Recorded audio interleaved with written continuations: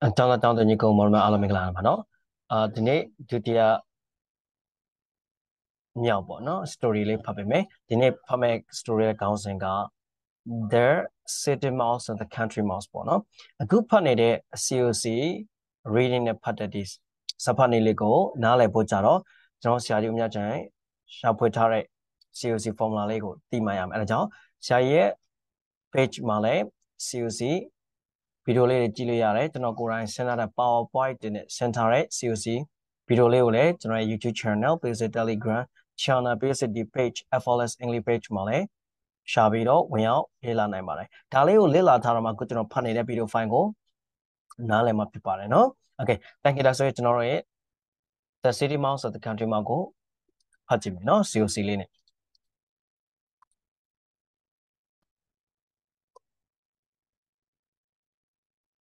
Okay နော်ဒီနေ့ကျွန်တော်ဖတ်မယ်ခေါင်းစဉ်လေးက the city mouse and the country mouse တဲ့မြို့ကျွတ်နဲ့တောကျွတ်အဲ့မှာ country mouse ဘာလို့နိုင်ငံကျွတ်လို့မပြောတာလဲမဟုတ်နော်country ကတလုံးနဲ့ဆိုလို့ရှိရင်တိုင်းပြည်တို့နိုင်ငံတို့ဖြစ်သွားတာပေါ့ဒါပေမဲ့သူ country ရှိမှာ article there ပေါ့ခြေကြီးတဲ့ပါတော့ the country ဆိုတာနဲ့သူကအဓိပ္ပာယ်ပြောင်းသွားပါတယ်အဓိပ္ပာယ်ကကျေးလက်ဒေသဖြစ်သွားတယ်ဒါဆိုရင်ကျေးလက်ဒေသဆိုတောပေါ့နော်တောကျွတ်ဖြစ်သွားတယ်နော်ဒါလေးကိုကျွန်တော်မှားမယ် the city mouse and the country mouse okay ပထမစာကြောင်းဖတ်ကြည့်အောင် once there were two mice that once အဲ့ once ဆိုတာက once upon a time ကိုချုပ်ထားတာပါ once upon a time ရှေ့တုန်းကအဲ့ဆို once ကိုပြောရဆိုရင် episode time ဖြစ်ပါတယ်နော် episode time okay there were ဘာလို့ were ပေါ့ subject က there were ရထားလို့ရမလားမရပါဘူးဒါဆိုလို့ဆို two mice က complement subject complement number 2နောက်ပြီးတော့ကျွန်တော်မှတ်လိုက်ရတာ where ကဘာလဲ where ဆိုတာက but to be ပါ but to be ကဘာလဲဆိုတော့is are was were being being be beb beem being being being အဲ့ဒါ but to be မှာပါတယ် but to be နောက်မှာအများနဲ့ complement နေရာမှာလိုက်တယ်ဘာပဲလိုက်တယ်ဆိုတော့ but to be နောက်မှာ complete နေရာမှာလိုက်တယ်ဒါဆိုရင် subject verb complement sentence verb 2ဖြစ်ပါတယ်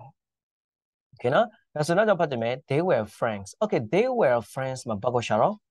were ပေါ့ subject က they were သူတို့ဒီဖြစ်တယ်ဘာဖြစ်မှန်းသိလား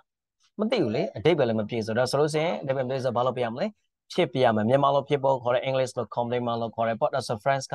complement မေးပါပြီ subject complement number 2နဲ့ရေးထားတယ်သူတို့တွေကတကယ်ချင်းမိတ်ဆွေတွေဖြစ်ပါတယ်ပေါ့နောက်တစ်ပတ်ကြည့်မယ် one mouse lived in the country and the other mouse lived in the city ဟုတ်ပါပြီ one mouse lived မှာဘာကိုရှာတော့ lived subject က one mouse okay lived ဆိုတာနေထိုင်တယ်နေထိုင်ပါသည်ဆိုတော့ဘာလို့သေးလဲဘာမှမလို့တော့နော်ကျွန်တော်တို့နားလဲတယ်ဒါဆိုရင် subject verb number 1နဲ့ရေးထားတာ in the country တောမှာဆိုဘာပြနေလဲabout phrase of place နေရာကိုပြတာနော်မှတ်ထားမယ်တကောင်ကတော့နော်တကောင်ကကြွက်တကောင်ကတော့တောမှာနေတယ်ပြီးတော့ the other mouse lived ဘာလို့ရှာတော့ lived subject က the other mouse lived နေထိုင်တယ်ဘာမှမလို့တော့ပြန်ဘူး subject verb number 1နဲ့ in the city ကဘာ phrase လဲever phrase of place ပဲပေါ့နော်ဒီကောင်ကတော့တောမှာနေတယ်အခြားတစ်ကောင်ကတော့မြို့မှာနေတယ်လို့ပြောပါတယ်နောက်တစ်ပတ်ကြည့်ပါဦး after many years the country mouse saw the city mouse he said do come and see me at my house in the countries ဟုတ်ပါပြီ after many years နှစ်ပေါင်းများစွာကြာပြီးတော့အဲ့ဒါဘာ phrase လဲ ever phrase of time ပေါ့နှစ်ပေါင်းများစွာကြာပြီးတဲ့နောက်မှာတဲ့ the country mouse saw ဘာဆိုတော့ saw subject က the country mouse saw ဆိုတော့တွေ့တယ်ဆိုဘာကိုတွေ့တာလဲတွေ့ချင်းခါတော့မလို့လားလိုတယ်လေဒါဆိုလို့ the city mouse က object ပေါ့ဘာရဲ့ object လဲဆိုရင် saw ရဲ့ object ဖြစ်ပါတယ်ဆို subject object number 3နဲ့နှစ်ပေါင်းများစွာကြာပြီးတဲ့နောက်မှာတော့ကြွတဲ့မြို့ကြွက်ကိုတွေ့တည်တယ်နော် he said ဘာဆိုတော့ said subject က he subject number 1ပေါ့နော်do come ဘာကိုရှာတော့ come subject က you ပါဘာလို့လဲဆိုတော့ subject မပါအောင် subject မပါရင်ဘာလို့မှလည်းပဲ you လို့မှတ်တယ်ပေါ့နော်ဒါဆိုရင် you do not come ဆိုတာလာသည်ဆိုတော့ဘာမှမလို့တော့လေ subject verb sentence number 1နဲ့ရေးထားတယ် you come ဆိုလည်းရပါပြီမင်းလာခဲ့ဆိုရပါပြီဘာလို့ do လေးကိုထပ်ထည့်ရတာလဲဆိုတော့အဓိပ္ပာယ်လေးနဲ့စေချင်လို့မဖြစ်ဘူးအဓိပ္ပာယ်လေးနဲ့စေချင်လို့ဆိုကြပါစို့ a different come tomorrow မနေ့ပြန်လာနော် come tomorrow အဲ့ do လေးထည့်ပြောလိုက်မယ် you come tomorrow my friends whenever time in la pia la no sasa la le no sorry David do li tek la David ပို့တော့ဖြစ်သွားလဲလင်းနဲ့သွားအဲ့တော့ကျွန်တော်က David လင်းနဲ့စချင်ပါထလိုက်လဲ do လေးထည့်တယ်ပေါ့နော် okay မင်းလာဖြောင်းလာပါတဲ့ပြီးတော့ C ဘာဆိုတော့ C subject က you နော်ဘာလို့ you လို့ပြောရလဲဘာလဲလဲ conjunction အန်ခံထားတယ်အန်ခံပါတူတယ် subject တူတယ်လို့ပြောထားပြီးသားเนาะဒါဆိုလဲဆိုရင် verb က C subject က you okay you see ဆိုတော့လာတွေ့ပါလာတွေ့ဆိုဘယ်သူကိုလာတွေ့ရမှာလဲလာတွေ့တဲ့ခါမလို့လားလို့ရပေါ့ခံရရင် object ဆိုမိကဘယ်နဲ့နေလဲ object subject of the son of verb 3နဲ့ရေးထားတယ် maybe at my house ငါရဲ့အိမ်မှာဆိုဘာပြနေလဲအိမ်မှာဆိုတော့ above phrase of place ပေါ့ okay လာပြီ in the country အဲ့ဒီ in the country ကဘာ phrase လဲadjective phrase ဘာ phrase လဲ adjective ဘာလို့တော့ adjective phrase ဆိုပြောလဲ in the country ကအရှိကဘာလို့လဲ my house ဆိုတဲ့ noun ကိုဘာလို့ထားလို့လဲ attribute ထားလို့ noun ကို attribute ဘာလို့ adjective ဒါဆိုဘာ phrase လဲ adjective phrase ဆိုဘာနဲ့ကောင်ဒေါ်နဲ့ကောင်မှာကျွန်တော်ဘာသာပြပေးမယ်နော် in the country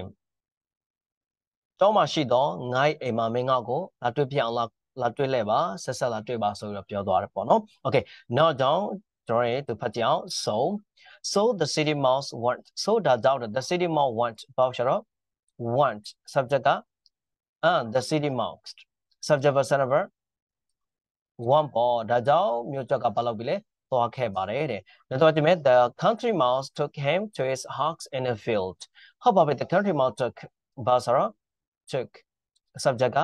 okay the country mouse for took ဆိုတော့ဒီမှာခေါ်သွားတယ်လို့ဘာသာပြန်ပေါ့နော်ခေါ်သွားတယ်ဒါဆိုဘယ်သူကိုခေါ်သွားတာလဲခေါ်သွားခြင်းခံရတဲ့ပုံကိုလေးလိုတာပေါ့ဒါဆို him က object by object လဲ took it object subject of the sender 3ဖြစ်ပါတယ်ပြီး to his hawks သူ့အိမ်စီတို့ဆိုဘာပြနေလဲအိမ်စီတို့ဆိုတော့ direction ဥတီထားတာသူအဲ့နေရာကိုရောက်တယ်မဟုတ်စပြီးထွက်တာလည်းဖြစ်မယ်လမ်းတစ်ဝက်လည်းဖြစ်နေမရောက်တယောက်လည်းဖြစ်နေเนาะအဲ့ဒါကိုကျွန်တော်ဘာလို့ပြောလဲဆိုရင် adverse of direction ပေါ့เนาะ okay ဟုတ်ပြီမေးပြန်ပြီเนาะ in the field အဲ့ဒီ in the field ကဘာ phrase လဲ adjective phrase ဘာကြောင့်လဲဆိုတော့အရှိက hawk ဆိုတဲ့ noun ဘာလို့ထားလို့လဲ attribute ထားလို့ adjective phrase ဆိုဘာနဲ့ကောင်ဒေါ်နဲ့ကောင်เนาะကျွန်တော်ဘာသာပြန်ပေးပါမယ်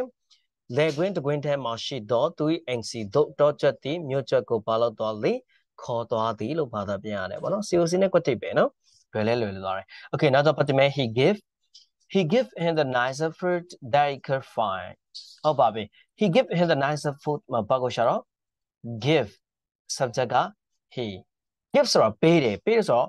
သူ့ကိုပေးတာလဲပေးခြင်းခံတဲ့ပုံကိုလိုတယ် him က object ဘာကိုပေးတာလဲပေးခြင်းခံတဲ့ပစ္စည်းမလို့ပြန်လား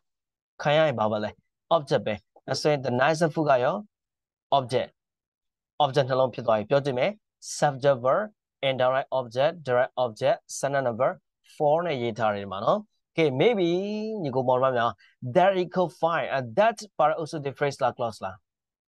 clause ဘာလို့ clause လို့ပြောရလဲ clause ဘာလို့ပြောရလဲသူရှင်မှာပါလဲ that ဆိုရဲ conjunction ပါတယ်ပြီး he ဆိုရဲပါလဲ subject ပါတယ်ပြီး find ဆိုရဲပါလဲ verb ပါလေ conjunction ပါတယ် subject ပါတယ် verb ပါတယ်အတိတ်ပဲမပြည့်စုံဘူးအဲ့ဒါဘာဖြစ်သွားပြီလဲ clause အဲ့ဒီ clause ကဘာ clause ဖြစ်မလဲ adjective clause ပေါ့ဘာလို့လဲ adjective clause အဲ့ that ကိုအရှိက nicer food ဆိုရင်တော့ဘာလို့ထားလို့လဲ attribute ထားလို့ဒါဆိုဘာ clause ဖြစ်သွားပြီလဲ adjective clause ဆိုဘာနဲ့ကောတော့နဲ့ကောဘယ်ကိုသွားတော့ clause ထဲမှာပါတဲ့ verb ကိုသွားတော့ clause ထဲမှာပါတဲ့ verb က find ရမူလတဲ့ဘက်ကရှာတွေ့သည်ပေါ့ဒါပေမဲ့ adjective clause ဖြစ်သွားတော့ရှာတွေ့တော့နော်ကျွန်တော်ဘာသာပြန်ပေးမယ်တော့ကျွတ်သည်သူရှာတွေ့သောအစားကောင်းတောက်ကောင်းတွေကိုမြို့ချက်ကိုပေးသည်အခန့်သည်ပေါ့။နဲ့နောက်တော့ဖတ်ကြည့်အောင် the city mouse said this food is not good and your house is not good တော့ပါပြီ the city mouse said မှာပေါ့ကိုရှာတော့ said subject က okay the city mouse ပေါ့နော် said ဆိုပြောတဲ့ခါနဲ့လောပါတယ်ဒီမှာ comma လေးကုတ်ထားလိုက်တော့ဘာမှမပါတော့ယူဆထားတာဒါဆိုရင် subject verb number 1 okay မြို့ချက်ကတော့ပြောပါပြီthis food is not good မှာဘာကိုရှာတော့ is subject က this food for this food is နဲ့ရထားလို့မရအောင်လေ is တဲ့ဖြစ်တယ်ဘာဖြစ်မှလည်းမသိဘူးဒါဆို not good က complement subject complement sentence သူနဲ့ရထားတယ်မင်းအစားတောက်တွေကမကောင်းဘူးကွာတဲ့ and ပြီးတော့ your house is voucher is subject က your house is နဲ့ရထားလို့မရပြန်ဘူး not good က complement subject complement sentence two နော်မင်းရဲ့အစားအသောက်တွေကလည်းမကောင်းမင်းအိမ်ကလည်းစွတ်ပြတ်သက်နေတာပဲလို့ပြောတာပေါ့နော် okay နောက်တစ်ပတ်ကြည့်အောင် why do you live in a hole in the field ဟုတ်ပါပြီ why do you live ဘာကိုရှာတော့ live subject က you live ဆိုတော့နေထိုင်တယ်တဲ့နေထိုင်ဆိုတော့ဘာလို့လဲဘာမှမလို့တော့နော်ညီကိုမောင်မဒါဆိုရင် subject person verb one နဲ့ရေးထားတယ်ပေါ့ in a hole မေးပြန်ပြီညီကိုမောင်မများ in a hole ကဘာ phrase လဲhole ဆိုတော့တွင်နော်တွင်လေးတွင်ထဲမှာဆိုတော့ have a phrase တော့ place ပေါ့ okay in the field လာပြန်ပြီ in the field ဘာ phrase လဲadjective phrase ဘာကြောင့်လဲဆိုတော့ရှေ့က whole ဆိုတဲ့ noun ကိုဘာလို့ထားလဲအထူးပြုထားတယ်ဗျာ adjective phrase ဆိုဘာနဲ့ကောက်တော့နဲ့ကောက်မယ်နော်ကျွန်တော်ဘာသာပြန်ပေးပါမယ် leg win ထဲမှာရှိတော့တွင်းလေးတွင်းထဲမှာကွာမင်းကဘာကြောင့်နေနေရတာတော့လို့ပြောတယ်ပေါ့နော် okay နောက်ကြောင့်ပတ်ကြည့်အောင် you should come and live in the city you should come ဘာရှာတော့ come subject က you come ဆိုလာတယ်လေလာဆိုဘာမှမလုပ်တော့ဘူး subject person verb one မင်းလာတဲ့တယ်နော်တဲ့ and ပြီးတော့ live ဘာရှာတော့ live subject က you ပဲဘာလို့ you လို့ပြောရလဲ conjunction unnecessary လို့เนาะ subject တူတယ်ဆိုရင် live ဆိုနေထိုင်တယ်ဆိုဘာမှမလုပ်တော့ဘူး subject person verb one okay in the city ဘာ phrase လဲ in the city မြို့ထဲမှာဆိုတော့ other phrase တော့ place ပေါ့မင်းမြို့ထဲမှာလာနေတဲ့နဲ့နော်ဆိုပြီးတော့မြို့ချက်ကတော့ချက်ကိုပြောပြန်တယ်ဗျ okay နောက်တော့ပတ်ကြည့်အောင် you will live in a nice house made of stone okay you will live ဘာရှာတော့ live subject က you live ဆိုနေထိုင်မယ်နေထိုင်သည်ဆိုဘာမလို့တော့ subject person number one အမ maybe နော် in a nice house အိမ်ကြီးအိမ်ကောင်းတစ်လုံးထဲမှာဆိုဘာပြန်တယ်လဲ and Alfred ဆို place ပေါ့အိမ်ကြီးအိမ်ကောင်းတစ်လုံးထဲမှာအမ mate လာပါပြီmate က EDM မဟုတ်ဘူးလားဟုတ်တယ်နော် EDM verb 3တွေ့ပြီဆိုရင်အတိတ်ပဲဘယ်နှမျိုးလို့ပြောထားလဲ COC မှာနှစ်မျိုးဘာနဲ့ပါလဲ do နဲ့လျက်ဘာလို့ do နဲ့ကောက်တာလဲဆိုတော့အကြည့်တယ်မလို့လေဒီမှာ mate ကို do နဲ့ကောက်မှာလားလျက်နဲ့ကောက်မှာလားကျွန်တော် do နဲ့ကောက်မှာဘာလို့လဲရှေ့က house ကိုသူဘာလို့ထားလဲ house ဆိုတဲ့ noun ကို attribute ထားတယ်เนาะအဲ့ဒါကြောင့်ကျွန်တော်ကပြုလုပ်ထားတော့လို့ဘာသာပြန်ရမယ်เนาะအဲ့ဒီ make နဲ့မှာကျွန်တော်တို့ဘာလဲထည့်လိုက်ရဆိုရင် build လဲထည့်လိုက်ရတာဘာထည့်လိုက်ရလဲ BUILT built လဲထည့်လိုက်ရတယ် bit of stone made of stone လို့ပြောเนาะကြောက်တုံးတွေနဲ့တိဆောက်ထားတော့အိမ်ကြီးအိမ်ကောင်းတစ်လုံးထဲမှာမင်းနေရလိမ့်မယ်ဆိုတော့မျိုးစက်ကပြောတယ်တဲ့အဲ့ဒါပတ်ကြည့်မယ် you will have nice food to eat you will have ဘာရှာတော့ have subject က you have ဆိုတာရရှိမယ်လေဘာကိုရမှာလဲဒါဆို nice food ကobject subject object number 3ပေါ့အမှ maybe နော်ညီကိုမောင်မများ to eat to blood power တဲ့ဘယ်နှမျိုးလဲနှစ်မျိုးဘာနဲ့ပါတော့ချင်းနဲ့ဖို့ရန်ဒီမှာကျွန်တော်တို့တွေချင်းနဲ့ကောက်မလားဖို့ရန်နဲ့ကောက်မလားဖို့ရန်နဲ့ကောက်မှာပေါ့ဘာလို့ဖို့ရန်နဲ့ကောက်တာလဲ purpose ရချက်ကိုပြောချင်လို့နော် purpose ရချက်ကိုပြောချင်လို့ဖို့ရန်စားဖို့ရန်အစားကောင်းတောက်ကောင်းတွေကိုမင်းရရှိလိမ့်မယ်ဆိုတော့ပြောသေးတယ်ဗျဒါဆိုဒီမဲ့ you must come and see me at my house in the city okay you must come ဘာဆိုတော့ come subject က you ပေါ့ come ဆိုလာရမယ်ဆိုဘာမှမလို့တော့ဘူး subject person number 1 and ပြီးတော့ see ဘာဆိုတော့ see subject က you ပေါ့နော် see ဆိုတာတွေ့ရမှာလေလာတွေ့ရမှာတွေ့တော့ဘာကိုတွေ့မှာလဲဘယ်သူကိုတွေ့မှာလဲမိက object by object လဲ see ရဲ့ object subject object number 3အမှ maybe at my house ငါအိမ်မှာဆိုဘာပြနေလဲ at my house ငါအိမ်မှာဆိုတော့ yeah other phrase of place ပေါ့ in the city ဘာ phrase လဲဟုတ်ပြီဗျာတော်လိုက်တာနော်ဘာနဲ့ကောက်လဲဒေါ်နဲ့ကောက်မယ်ဘာလို့လဲ adjective မလို့လေ adjective မလို့သိလဲအရှိက noun ကို attribute ထားတယ် house က noun လေအဲ့တော့ adjective phrase ဖြစ်သွားတော့ဒေါ်နဲ့ကောက်မယ်မြို့မှာရှိတော့ငါရဲ့အိမ်မှာမင်းငါကိုလာတွေ့ရမယ်ဆိုပြီးပြောသွားတယ်နော်ဝိဒါဆိုရင် now စဖတ်အောင် the country mouse went to the house of the city mouse okay the country mouse want ဘာရှာတော့ want subject က okay the country mouse want ဆိုတော့ want ဆိုတော့တွားခဲ့တယ်ဆိုတော့ဘာမှမလုပ်တော့ subject person number 1 to the house of the city mouse ကဘာ phrase လဲနော်ကြောကြွရှိရအိမ်စီတို့ဆိုတော့ဘာပြနေလဲ direction ဗျာဥတီထားတာเนาะအဲ့ဒါ direction to နဲ့ preposition to နဲ့ရေးလေးရှိတယ် okay ဟုတ်ပါပြီเนาะမြို့တော့ကမြို့ချက်ရှိအိမ်စီတော့သွားခဲ့ပါတယ်နောက်တစ်ပတ်ကြည့်မယ်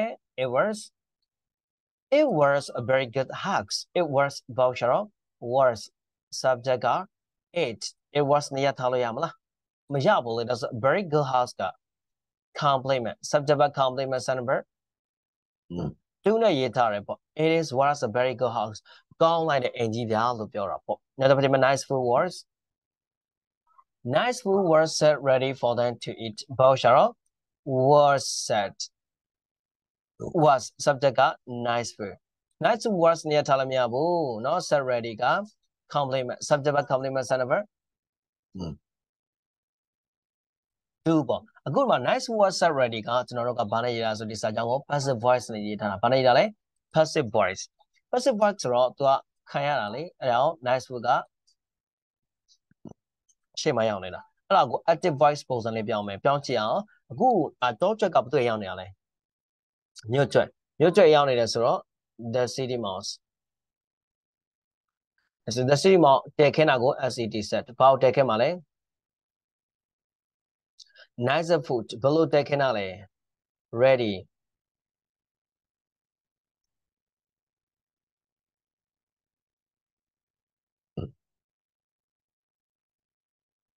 ဟုတ်ပြီနော်အဲ့မှာ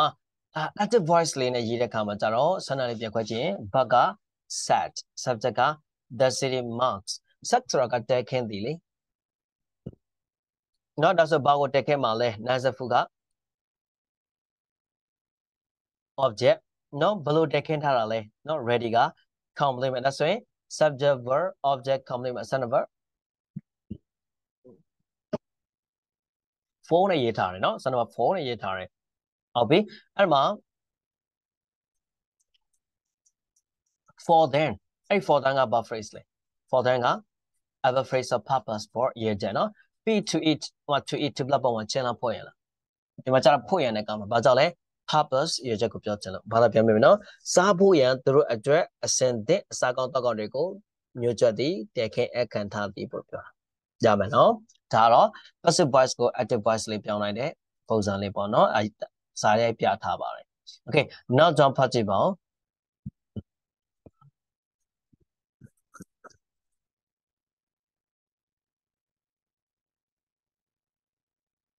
No? But just as they began to eat, they heard a great noise. But ဒါပေမဲ့ just ကဘာနဲ့တူလဲဆို as soon as just ကဘာလဲ as soon as တင်လင်းခြင်းပေါ့နော်as ကအဲ့မှာ conjunction ပါ they က subject began က verb conjunction ပါတယ် subject ပါတယ် verb ပါတယ်တိတ်ပဲမပြည့်စုံလေအပိုင်းရောဒါ clause ကြည့်ပြနော်အဲ့ clause ကိုဘာ clause ဆိုကြည့်မယ် they began ဘာဆိုတော့ began subject က they ပေါ့ okay began ဆိုစတင်တယ်ဘာကိုစတင်တာလဲစတင်ခြင်းခံမလို့လားလို့ရပေါ့ခံရရင် object that's when to eat နော် to eat ကိုဆရာတို့ချင်းနဲ့ကောက်မလားဖွင့်ရနဲ့ကောက်မလားဒီမှာချင်းနဲ့ကောက်မှာဘာလို့ချင်းနဲ့ကောက်တာတော့ noun နေရာမှာရှိတယ်လေ object နေရာလေနော်စားတော့လိုချင်ခြင်းကိုစားခြင်းကိုစတင်လင်စတင်ခြင်းဘာ clause လဲဆိုတော့ have a clause of time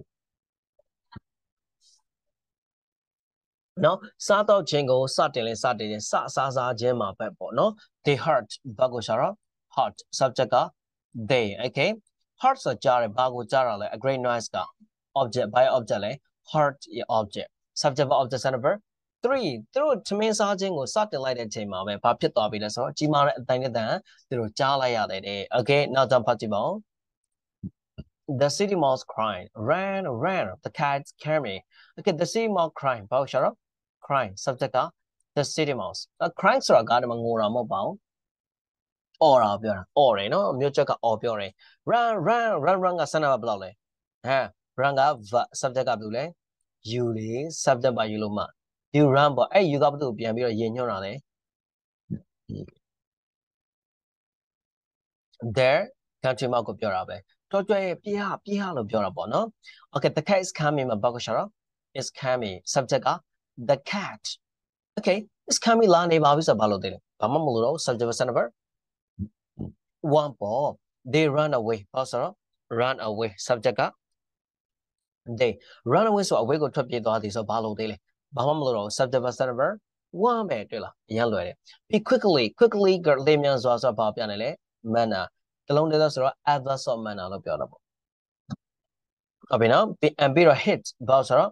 hit subject ကလည်း they ပဲဘာလို့လဲ and ဆိုတော့ conjunction ပါနေတာကို subject တွေ့ရနော်သူတို့ကအဝေးကိုလင်းမြန်စွာနဲ့ထွက်ပြေးသွားပြီးတော့ဘာလို့ကြလဲ hit ပုံလိုက်ပါတယ်တဲ့ okay ဒါဆိုရင် now ဆိုတော့ဖတ်ကြအောင် after some time they came out okay after some time ခဏနေတော့ဆိုဘာပြနေလဲ after some time ပေါ့ they came out ဘာဆိုတော့ came out subject က they ပေါ့ came out ဆိုအပြင်ထွက်လာတယ်နော်တအားလောက်ကြာသူတို့အပြင်ထွက်လာကြတယ်ပေါ့နော်နောက်တစ်ပတ်ကြည့်မယ် when they came out the country mouse said I do not like living in the city ဟုတ်ပါပြီ one ပါတော့ also the phrase လား clause လား one ပါတော့ also phrase လား clause လား clause နော်ဘာလို့ clause လို့ပြောရလဲ one ဆိုရယ် verb ပါလဲ one ဆိုရယ် conjunction ပါတယ် subject ဆိုရယ် they ပါတယ် verb ဆိုရယ် came out ပါတယ်လေဟုတ်ပြီနော်အဲဒါ sorry clause လို့ပြောတာဘာ clause ဆို ever clause of time အချိန်ဒီလိုအချိန်ဝမ်းနေမိတာ哦 ever clause of time ဖြစ်ပါတယ်နော်အဲ့ဒီ one clause တမှာ sentence ထောက်ခဲ့မယ် they came out ဘာဆိုတော့ came out subject က they ပေါ့ so came out ဆိုထွက်လာကြတယ်ဘာမလို့ subject number 1သူတို့အပြင်ကိုထွက်လာတဲ့အချိန်မှာတဲ့ the country mouse said ဘာဆိုတော့ said subject က the country mouse set ဆိုတာပြောတယ်လေပြောခြင်းခံတဲ့စာကြောင်းလို့တော့ပေါ့အနောက်ကသူ့စာကြောင်းပါဒါပေမဲ့ comma လေးကုတ်ထားတော့ဘာမှမပါတော့ယူဆလိုက်တာ subject verb number 1နဲ့ပြောထားတယ် okay I do not like ဘာဆိုတော့ like okay subject က I ပေါ့ I do not like မကြိုက်ဘူးဘာကိုမကြိုက်တာလဲဒါဆို living က object leading က object subject for object number 3ပေါ့ in the city ကဘာ phrase လဲphrase of place မြို့ထဲမှာနေထိုင်ခြင်းကိုမကြိုက်ဘူးမ living I တွေ့တဲ့ဘယ်နှမျိုးလဲဒါပဲ၄မျိုးပါတယ်လဲဆိုတော့ချင်းဒေါ်ကြောင့်လဲဒီမှာကျွန်တော်တို့ချင်းနဲ့ပြန်မလားဒေါ်နဲ့ပြန်မလားဒေါ်ကြောင့်နဲ့ပြန်မလားလဲနဲ့ပြန်နော်ဒေါ်နဲ့ပြန်မှာပေါ့နော်ဒီမှာ living I ကိုချင်းနဲ့ကဘာလို့လဲဆိုတော့ object နေရာမှာရှိနေလို့ဘယ်နေရာမှာရှိလို့ object နေရာနော်မြို့မှာ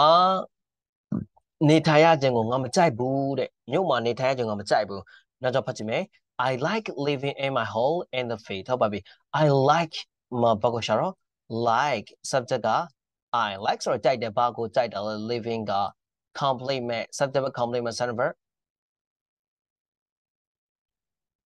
sorry I like living like ဆိုတာကြိုက်တယ်ဘာကိုကြိုက်တာလဲကြိုက်ခြင်းခံတာလို့ရပေါ့ဒါဆိုလို့ရှိရင် living က object by object လဲ like object subject object verb 3လာပါပြီ living I တွေ့တဲ့ဘယ်နှမျိုးလဲ၄မျိုးပါတယ်လဲချင်းဒေါ်ကြောက်တဲ့ဒီမှာဘာနဲ့ကောက်မလဲချင်းနဲ့ကောက်မယ်ဘာလို့လဲဆိုတော့ object နေရာ noun နေရာမှာရှိနေလို့เนาะနေထိုင်ရခြင်းကိုကြိုက်တယ်တဲ့ in my home ငါရဲ့တွင်းလေးထဲမှာဆိုဘာပြနေever phrase ဆို place ပေါ့နေရာလေ in the field ဘာ phrase လဲ in the field adjective phrase ဘာလို့လဲအရှိက my whole ဆိုရင်တော့ဘာလို့ထားဖြစ်ထားလဲအဲ့တော့ sorry adjective လို့ပြောတာပါနော် adjective ဆိုဘာနဲ့ကဒေါ်နဲ့ကလေကွင်းထဲမှာရှိတော့ငါရဲ့တွင်းလေးထဲမှာနေထိုင်တဲ့ငါကြိုက်တယ်တဲ့ငါကြိုက်တယ်ပေါ့နော် okay အမလာပြီ for now မှာ sentence by for ကဘာနဲ့တူလဲ because နဲ့တူဘာနဲ့တူလဲ because နဲ့တူရနော်မှတ်ထားပါ for now မှာဘာပါလာရင်လဲ sentence ပါလာရင် for now မှာ sentence ပါရင် focus because နဲ့တူသွားတယ်ဒါဆိုရင် for ပါတဲ့ also the phrase clause လား clause ဖြစ်သွားတယ်နော် because နဲ့ဘာသာပြန်ပေါ့ဒါဆိုရင် ever clause reason ဖြစ်သွားပြီ for now မှာ sentence ခွဲကြည့်အောင် it is ဘာလို့ရှာတော့ it is ရထားလို့မရဘူးလေဒါဆို nicer girl complement subject complement verb subject complement verb to poor and happy to be poor and happy ပေါ့နော်မ be လေးတစ်လုံးကြံတယ် to be poor and happy ချမ်းသာပြီးတော့အဆင်းရဲပြီးတော့စိတ်ချမ်းသာဖို့ရန်အဲ့လိုပြန်မှာပေါ့နော်ဆင်းရဲပြီးတော့ကွာစိတ်ချမ်းသာနေရတာပိုကောင်းတယ် then အမှ then ပါတော့အစုက phrase clause လား clause နော်ဘာ clause လဲ ever clause of comparison အဲ့ကိုနားလည်အောင်ကျွန်တော်ဒီမှာ type လေးနဲ့ပြန်ပြီးတော့ရှင်းပြမယ်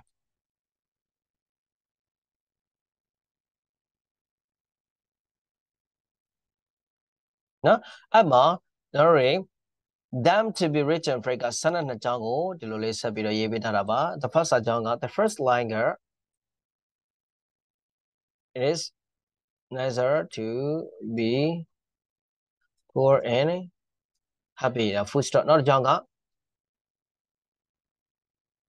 it is nicer to be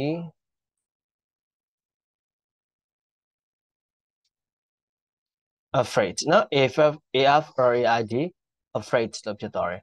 နော်အဲ့စာကြောင်းကြောင်းဘာလို့လဲသူကနှစ်ကြောင်းတစ်ကြောင်းနဲ့ပေါက်ရေးချင်တယ်ဆိုတော့ conjunction ဘာနဲ့သုံးလိုက်လဲ than နဲ့သုံးရတယ်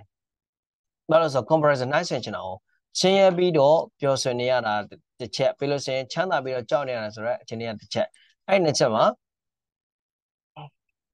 အဲ့နှစ်ချက်ကိုတော့ဘာလို့ချင်တာလဲ comparison နိုင်ဆင်ချင်တာဖြစ်တဲ့ conjunction ဘာနဲ့ထည့်လိုက်လဲ DH and than နဲ့ထည့်လိုက်တယ်ပြီးမှဘာလို့လဲဖြည်းဖြည်းလိုက်လာတာပေါ့နော် okay ဟုတ်ပြီဒါဆိုလို့ရှိရင် it is nice ဘာကိုချတော့ is subject က it is နဲ့ရထားလိုက်ရမလားမရအောင်လေဒါဆို nicer က complement subject complement verb ခုနေထားနော်အမ to be poor and happy အဲ့ to be ကို sorry ဘာနဲ့ကောင်းမလဲ to be poor and happy နော် other phrase of purpose to blah blah one လေ to be နော် it is nicer to be written အဲ့စာကြောင်းအကြောင်းကိုပေါင်းရေးချင်တာဖြစ်တဲ့ဘာလေးခံလိုက်လဲ and လေးခံလိုက်တယ်ပြီးရင်ဘာလုပ်လဲ it is nicer to be စာကြောင်းအကြောင်းလုံးမှာပါနေတယ်ပထမစာကြောင်းမှာပဲ it is nicer to ကိုထည့်ပြီးတော့ဒုတိယစာကြောင်းမှာကျတော့ဘာဖြစ်ထားလဲနော် it is nicer to ကိုဖြုတ်ထားတယ်ဟုတ်ပြီနော်ပြီးရင် to be rich and free ကအဲ့ဒါဖို့ရနေကောင်းမယ်နော် purpose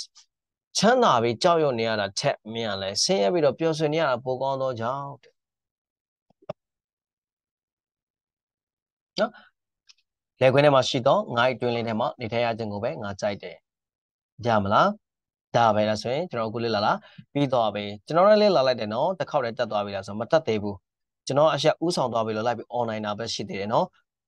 ကိုရိုင်းကြလက်ကြနဲ့ခွဲနိုင်အောင် analysis လုပ်နိုင်အောင်ဘာလို့မလဲအားလားချိန်ထဲမှာဒီ COC လေးခွဲတာ COC လေးကိုသာရသွားရင်စာဖတ်တာရမ်းလွယ်လား speaking လေးနဲ့ broken မဖြစ်တော့ဘူးပြီးလို့ရှင်